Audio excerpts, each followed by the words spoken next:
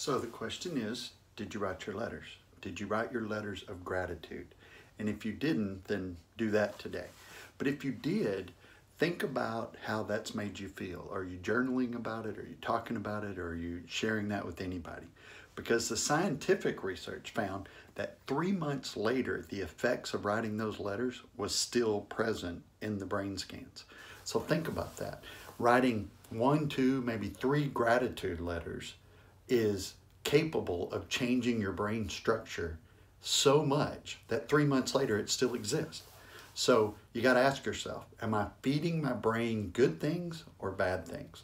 We all watch television, we all put things into our head that maybe we shouldn't, but the question is, are you doing it to the extent that it's changing your brain in a negative way or a positive way? So let me know, did you write your letters and what was the effect of it? Give me an email, shoot me a call, a text, whatever it is. Leave a comment. Do something to let other people know that this works. I know it's worked for me. I'd love to hear how it's worked for you. Take care.